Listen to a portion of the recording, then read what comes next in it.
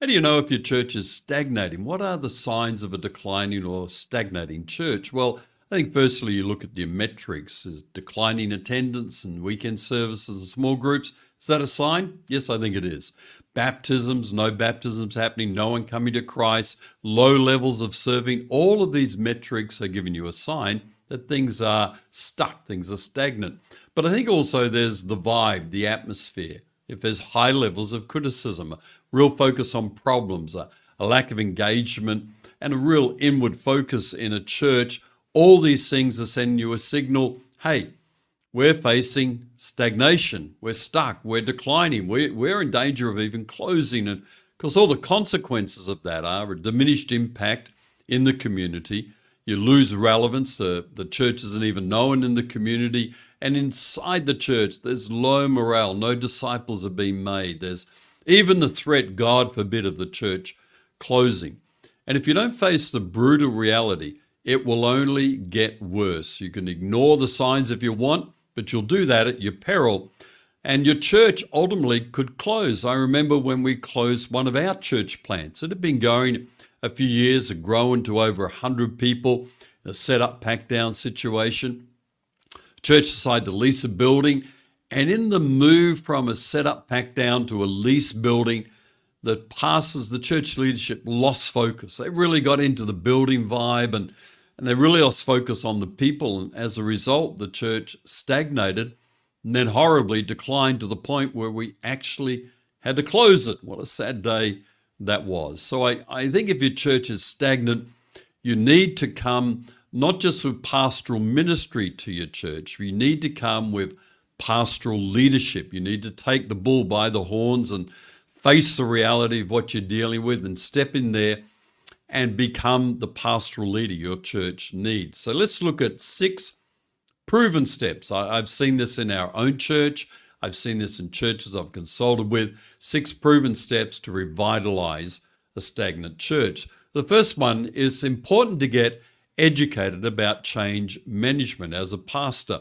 There's a real simple change management principle that I call melt, reshape, and freeze. Just like you take an ice block out of the freezer, put it outside at room temperature, it melts and becomes fluid. It's not hard anymore. Then you can reshape it and then put it back into the freezer in a different shape. So this tells us that if you want to bring change to your church, you have to warm your church up to it. You have to plant seeds of change. You have to focus the church. You have to highlight the fact that there is a problem. In other words, people mightn't even think there's a problem with your church, but as you begin to tell them the metrics, the vibe, the feel, the atmosphere, people will go, yeah, I know. I look around on Sunday, there's not many people here. There's less people here. My friends have left for another church. In other words, you begin to face the reality. Now, you may sometimes need to take the ice block out of the freezer and put it in the oven. In other words, bring some real heat, and that might require a consultant, a coach, a change agent from your movement or someone outside who comes along and really holds up a mirror to the church and says, hey, you really must face this. Then you make decisions that shape you into a different place where you decide, hey, every second month, we're going to run a major event to reach our community, bless our community in some way or another. You create a new program, a new activity, a new focal point, a new policy. You reshape it and then you set it in motion, you put it in the freezer, and it just becomes part of who you are. You have reshaped your church. So I think learning about change management is really important for pastors as they run through these proven steps of helping a stagnant church get revitalized. The second one is do a realistic and genuine assessment of your current situation. Do a SWOT. You know what a SWOT is? Strengths, weaknesses, opportunities, and threats. Sit around your team with a whole heap of paper and whiteboard and talk it all through. What are we good at? What are we strong at? What's our weaknesses? Where are we not really doing well? What opportunities face us at the moment, and what are threats to us? You can gather also feedback from your congregation with a survey, run a couple of surveys with your leaders, with your staff, your board, your team. Get as much information, even if you want to go out into the community and get an assessment of your church from the community. So the community can kind of work out, hey, they can give you some feedback of, oh, that church, never heard of it. That sort of feedback is confronting, intimidating, daunting, but really helpful. So you need a genuine assessment of your current situation. The third step, proven steps to revitalizing your church, is to develop a clear focal point, a rally point. What are you going to focus on? Your Sunday service, your small groups, serving, next gen, facilities, finance, whatever it is, choose that focal point. Now, you also may be thinking, look, my church isn't stuck, but my small groups are stuck, or our finances or our facilities are stuck. They're stagnant. They're not doing well. So maybe you can take this whole teaching and actually apply it to a department of your church. I remember when we did that with our small groups years ago, our small groups were stagnant. They weren't making disciples. They weren't doing well. So we went away, we did a retreat, and we thrashed it around for a couple of days. What are we going to do?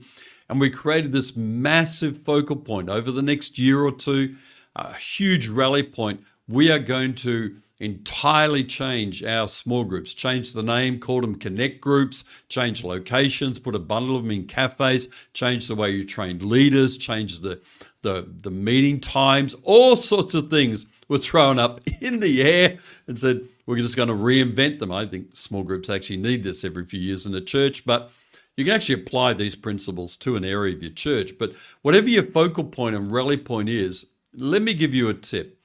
Over-communicate what you want to achieve and the benefits to your church. Send more emails than you think you need. Trust me, not everyone reads all your emails you send from the church.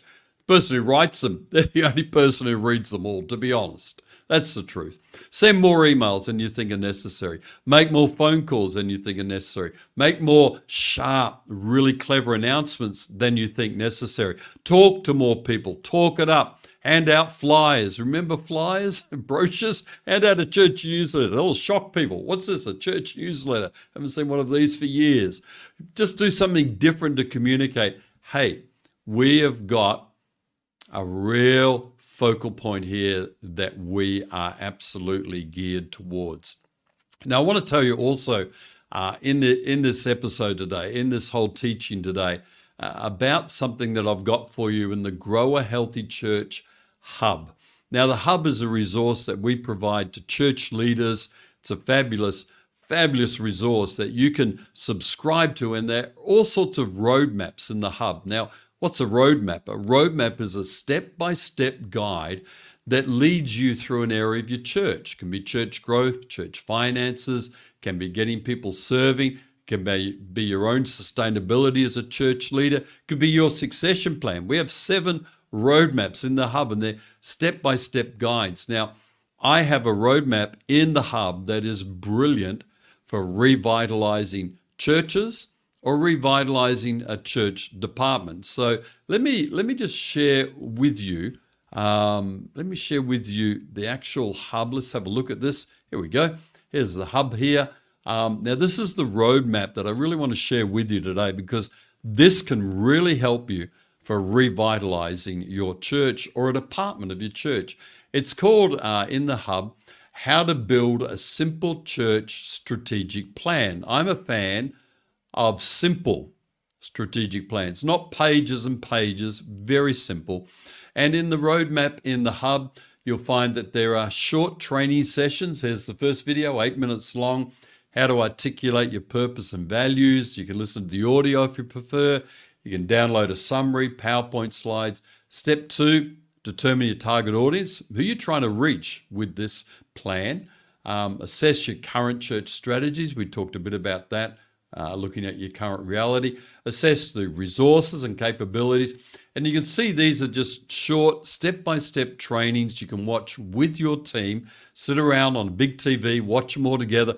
This will really help you in a revitalization process. You can set goals, develop strategies, create a communication plan, evaluation, and then the top 6 problems with strategic plans. Okay, that's the Hub and the strategic roadmap that will really help you get things together there with revitalizing. Now, let's talk about step 4 in the proven methods and steps to revitalize your church. Really encourage and empower unity amongst your leadership. The board must be on board with this, your staff, your key leaders, department leaders. Make sure you've communicated strongly with them where you're going. Be very clear with them. Get a real sense of a coalition, a collaborative, a group that's working together. Before you even go fully into your church with this whole deal, make sure you've got your team on board. Make sure there's that sense of, yep, we're unified. We're all moving in the same direction. We're all speaking from the same page. We've got the same language. We've got the same vision. We're going to hunt this thing down as a team. Without that, your congregation will struggle to get on board. The 5th step is to engage your congregation and get them on board. Get in with the key stakeholders. Get in with the naysayers. Get in with the people that you know are going to oppose any new idea. Talk with them, have coffee with them, have meals with them. Make sure you engage the congregation. Don't just kind of make an announcement, go and hide and hope that people get it. Don't just rely on your team, but pastor, really lead the charge here. Engage and over-communicate with your congregation. And step 6 is make sure you evaluate and celebrate your progress. Because I think as you get little wins, small wins, whether it's your small groups or your growth of your church or your next gen, your facilities, your finances, when you get a small win, celebrate it. I was on a coaching call this morning with a pastor and they said to me, hey, we've just had this kind of small win in our finances. It's not huge, but it is kind of big for us. And I said, awesome. How good is this? Let's take a moment to stop and just be thankful for that. Celebrate your progress, but also evaluate your progress. How are we going? The milestones that we set when we did our simple plan, how are we going with getting into that? The successes. Are we making sure we have enough parties around those successes? Because you must maintain momentum as you go along with revitalizing your church. So check out in the description below, there's a link to the hub.